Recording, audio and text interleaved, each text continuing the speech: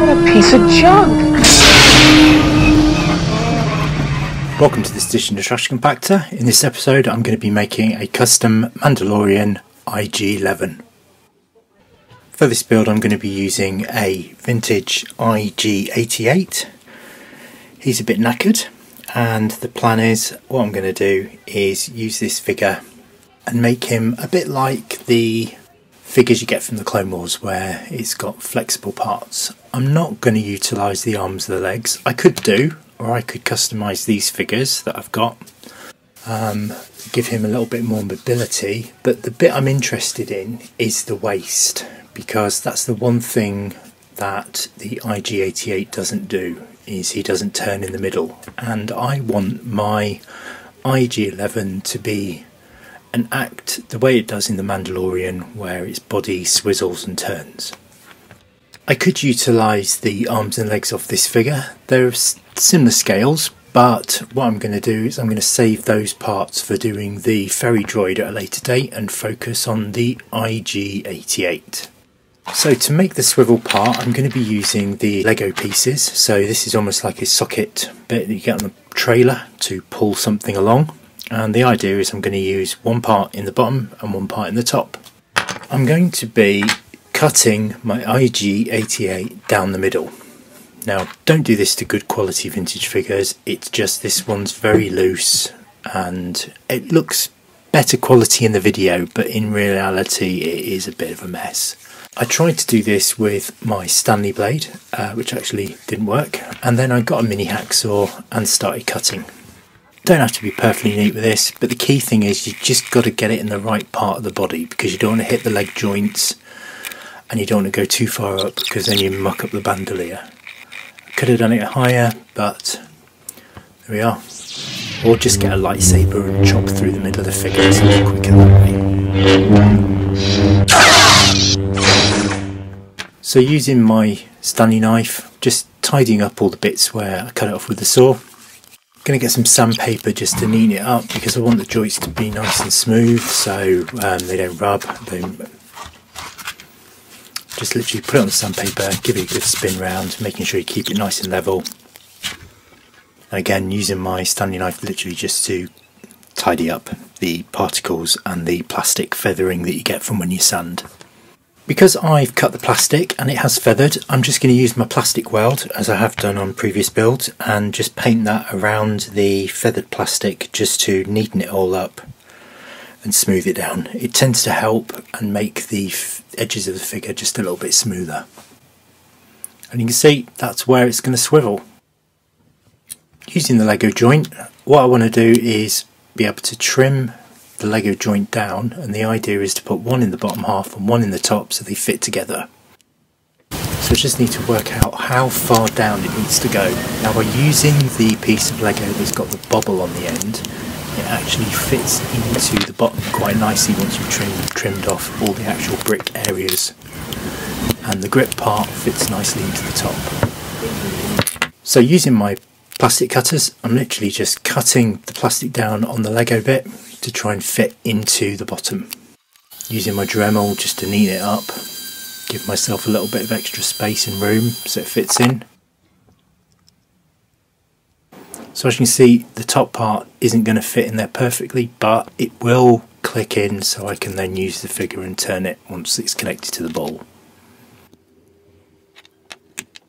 So I realised that the bar joint is not going to be enough to hold it in place, so I'm cutting a small piece of the Lego brick and I'm going to drop that in between the leg joints to give the little bar on the ball joint a little area to grip onto. So trimming that down so I can then glue it into the bottom of the figure, and then the bar joint will then stick to that and give it something to hold on to. So there you go, that fits in nicely into the inside of the crutch. Just with a pair of tweezers, positioning that in and then adding a little bit of glue.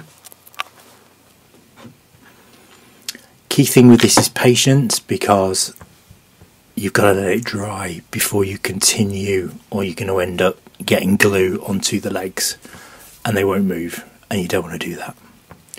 So just be very careful when you're putting this in.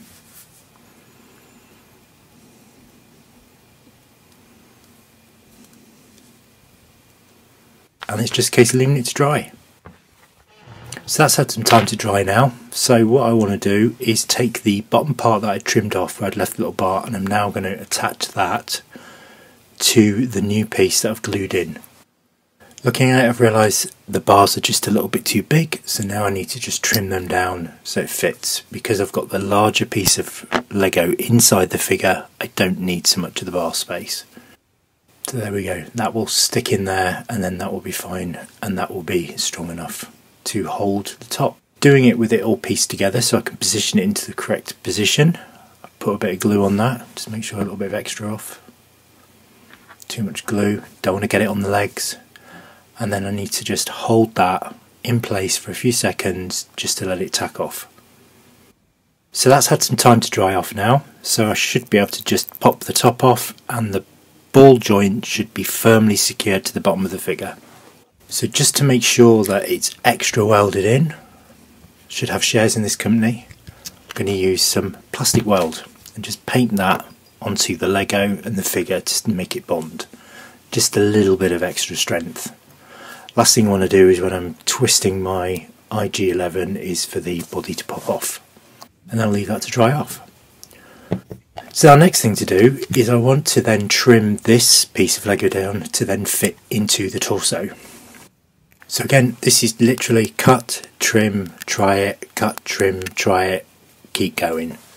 So it is a very tight fit, so using my Dremel, I'm literally just going to create a little circular area within there so it can just fit in a bit more snugly, and I can get a bit of glue in there.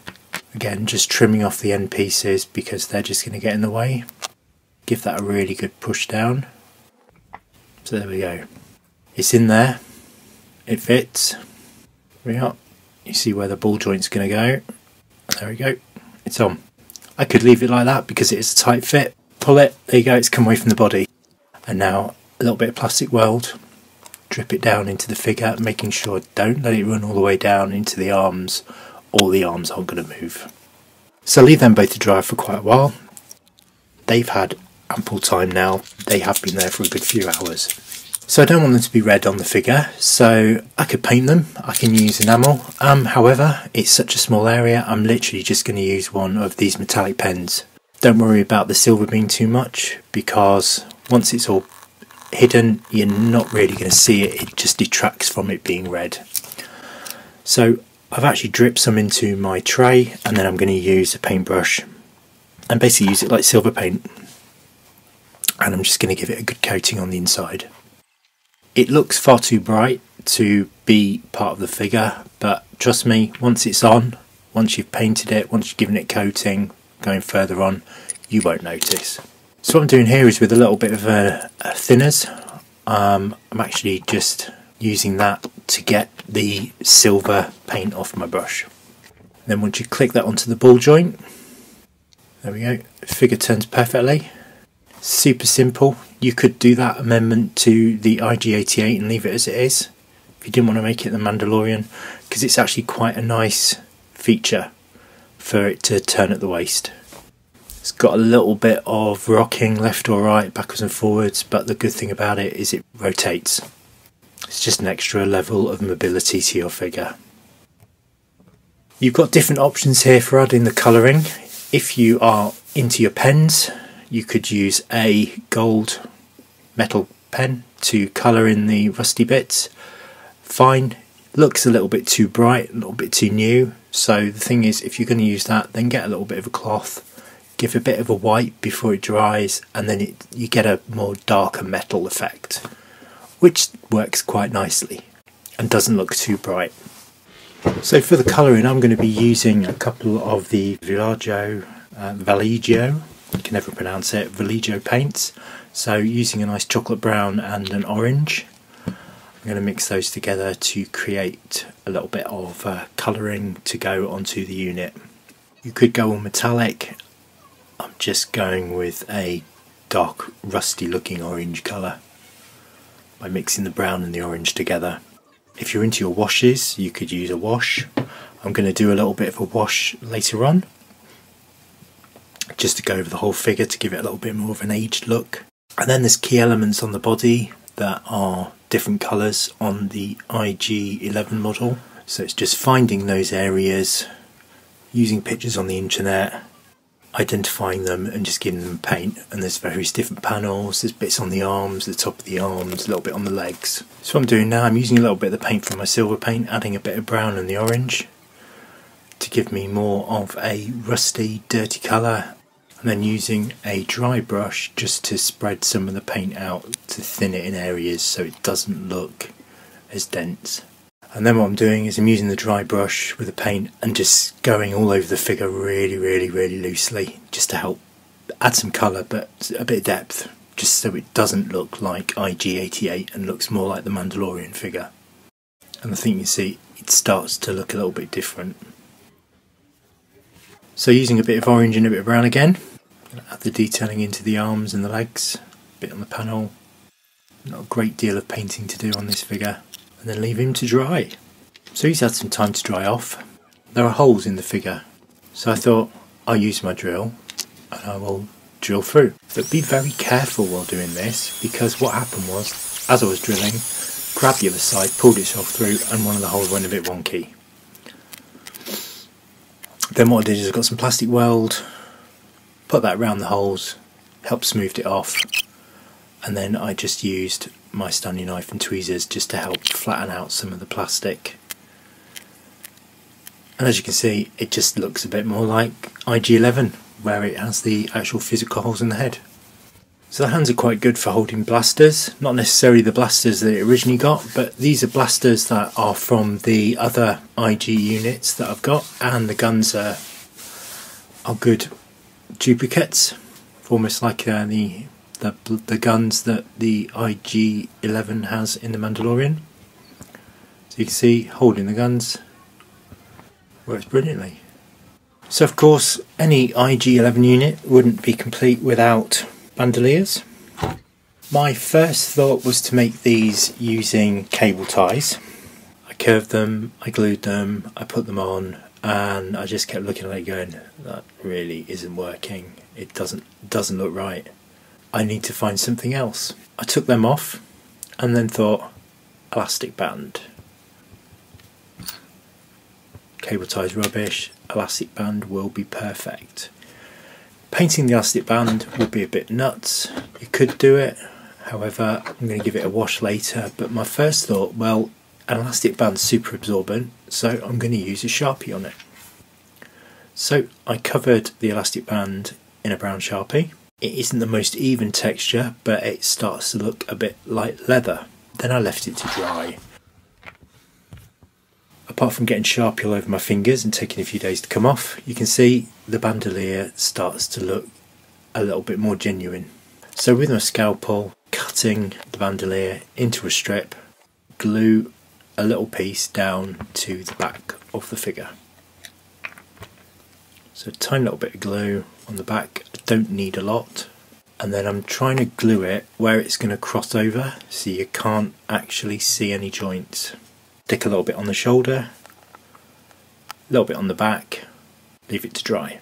Then once you create the loop, you can make it connect, a little bit flat around the side of the body, and then cut it, and then started on the other side, which was then going from the loop at the front, sticking it to the figure, leaving it, going around the body, gluing it, tucking in the end piece so it goes again under the bandolier at the front so you can't really see, trimming it off, and there you go, there's my bandolier. Far more effective than using the cable ties, and it doesn't matter which way the figure turns, it looks good. One thing I'm going to do at some point is make a set of bandoliers and put them up in my new shop, which is why I've not released a video for a while. I did record this quite some time ago, it's just I've been working on getting customising items into my shop, so this is why there's been a bit of a delay. For the bandolier you need the little boxes, almost like Chewbacca ammunition packs. So what I thought about doing is, this is where a cable tie will come in handy, and using my Stanley knife slash scalpel I'm cutting off small square parts. There's about 5 of these that go down the front of both sides. So then what I did is, with the very fine pieces, I stuck a little bit of super glue onto the rubber elastic band and then pick the pieces up with my scalpel and position them on slightly spaced apart. Not perfectly even, but looks a bit more natural. So I'll leave that to dry off because the super glue is on the front of the elastic band. Then what I decided was, because of the unevenness of the actual bandolier, a little bit of paint would help make it look a little bit more even and neater. So now it's all dried, cover it with a bit of paint, and even went over the pieces of plastic that I've glued on just to fill in all the gaps. Painted the edges, making sure not to get some on the figure, but then I thought, yeah, that's the right decision, that looks better. Now at this point I didn't have any gloss, I ran out, so here I'm just using a bit of super glue on a crappy brush that I'm going to bin, and I'm using that to create the shine on over my paint. Make sure you leave it to dry off, don't touch it, and it will have a nice shine to it once it's dried. There you go, that's dried off. Looks a little bit more like leather now. It does look better with the paint coating. Next thing is my silver pen. Love these things, it just makes life so much easier when it comes to putting on emblems and belts on figures. And I'm just literally colouring in over the boxes. And there we go, my ammunition pads boxes are silver. And there is my final IG, using the two guns that I got from the IG units that stood in the background, arm in arm. His arms pop out, hold his legs, and there we go, we've got him. He can spin, position him in multiple positions the way he appears in The Mandalorian. So my IG11 goes perfectly with my vintage Mandalorian and Cara Dune figure, along with my Baby Yoda and crib, which came from ASIS Film Models, who do an amazing version of the figure. Find their site and check them out, I highly recommend them. So I hope you enjoyed this video, and if you want to see more in the future or suggest some potential future makes, please subscribe.